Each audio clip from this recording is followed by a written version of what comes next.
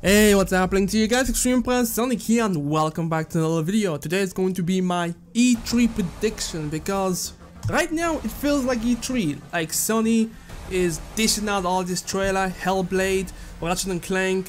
They are just going all out. It's as if they're acting like E3 is this week. So it leads me to think that they've got some major bombs going on for June 16th. Like, wow. Microsoft is also slowly but slowly releasing out some information about certain games. Nintendo is announcing Hyrule for the Nintendo 3DS, confirming all this crazy stuff like bringing in the new Nintendo World Championship Tournament.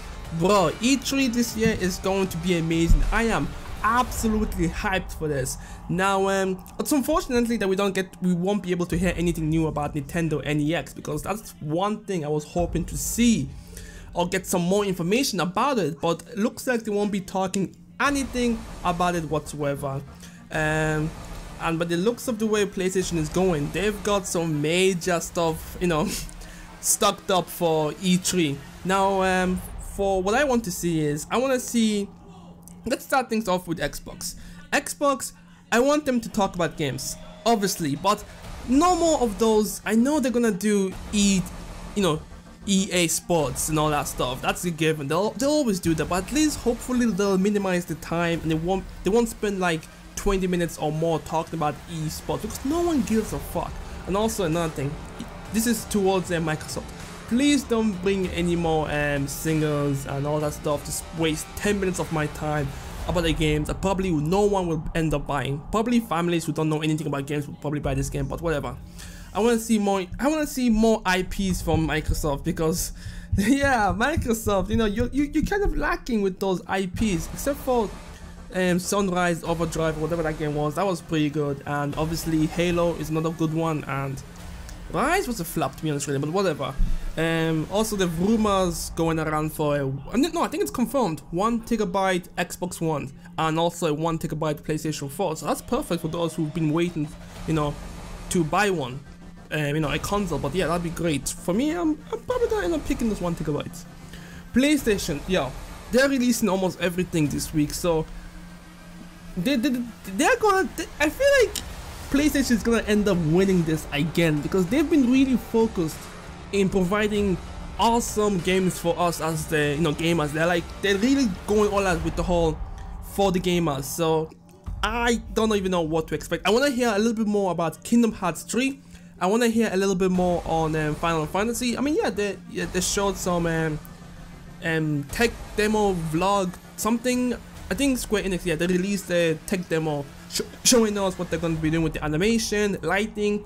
Yo, Final Fantasy 15 been looking so badass though. It been looking some badassery. Yeah,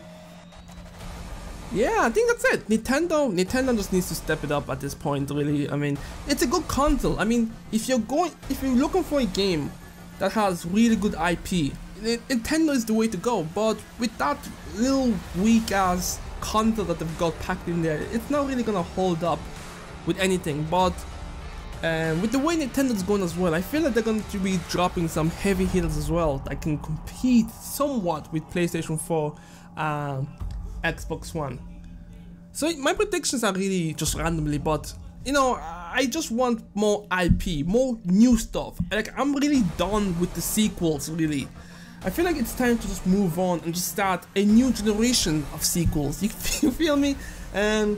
And also for other stuff, I would like to see some gameplays of Naruto Storm 4. I'm not talking about boss battles. I'm talking about proper ass free battles, showing off the leader swap, showing off the freaking wall running, all that stuff. I mean, at this point, the game is coming out probably August, September, maybe even November. I'm not even too sure, but it's coming out soon. We might be able to hear an announcement for a demo, but whatever. There's a lot more things I want to see at E3, which I can't think of right now, but E3 is going to be awesome. I feel like this E3 is going to be some, epic stuff going on. What else do I want to see at E3, really? Oh yeah, I want to see more on Division as well. The Division, like it got delayed till next year, so I want to see the progress and how far they're going with that stuff. I want to see a little. We've seen enough of Batman Arkham Knight, but it doesn't hurt to see a little bit more of Arkham Knight. Another game that I'm actually looking forward to seeing is Battleborn. Now, this one caught me by surprise. Like previously, I didn't even know about this game about I think a week or 2 weeks ago, but now I'm keeping my eye on that game. That game shows some potential. It shows to be really fun, in my opinion. I feel like it's something I might probably invest my time in and stuff like that. Also, of course, how did I forget about this? Dark Souls 3 has been rumored to appear at this year's E3, and there's also more rumors about it having a 4-player online. And see, that worries me a little bit because, as you guys know, the previous Dark Souls games, the online works, but it doesn't work in the sense that, let's say you want to play with a certain friend. Let's face it, we all want to play with a certain friend, you know, playthrough or something like that. And spending 30 minutes each time trying to find their summoning sign is a pain in the ass. So I feel like if they're really going with a 4-player online feature, please just add in an invite. Just say invite and you've got my money straight on. That's all I'm saying. There's Square Enix once again. I want to see this new mech shooter that they're going to be announcing called Figureheads. It looks pretty cool, and I'm a fan of you know, mech things, so that's something definitely I'm going to be looking out for. What else do I want to see more info? Of course, Fallout 4. I want to see more about Fallout 4. I'll be honest with you, I'll be the first, probably not the first, but I'll be honest with you. When I saw the graphics, I know Fallout isn't about, you know, the graphics. It's all about that open world experience. But I was hoping that they would be stepping up a little bit from Fallout 3.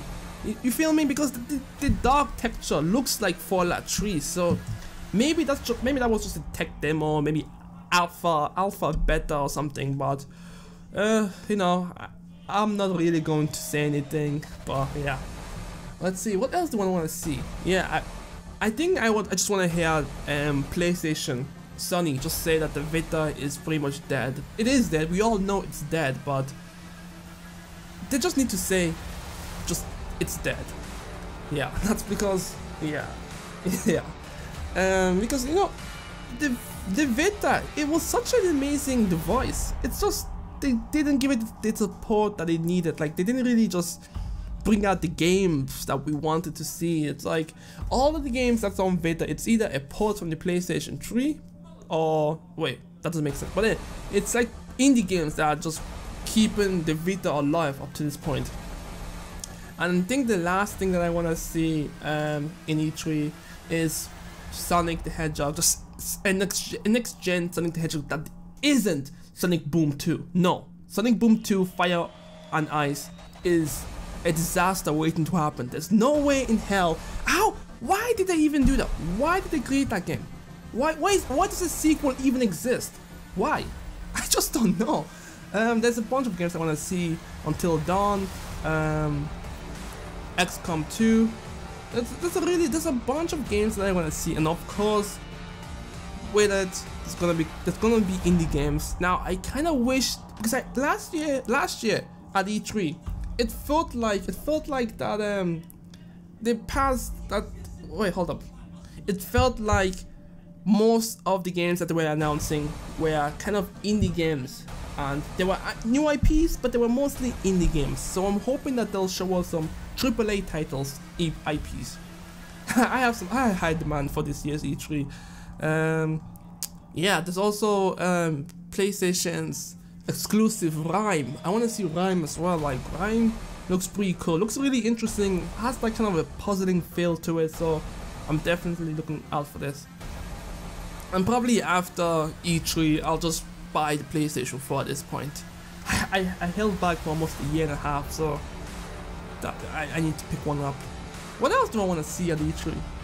Oh yeah, I'm hoping to see a little bit more of Pokken Tournament, which is that Pokemon fighting game. Yo, that looks so awesome. That's like my dream come true. Like when I used to play Pokemon Red, I've always dreamt of having an actual 3D Pokemon fight. I know there was Pokemon Colosseum and the other Pokemon XD, Gale of Darkness, but no, it doesn't really hit that spot for me. But this Pokemon tournament thing, yo, I know it's gonna come for the Wii U, because that would be I feel like that would be a console seller for me, to be honest with you. There's so much games that I want to see at this year's E3, but yeah, that's some of them at the moment that I have in mind. I don't think I can come up with anything else.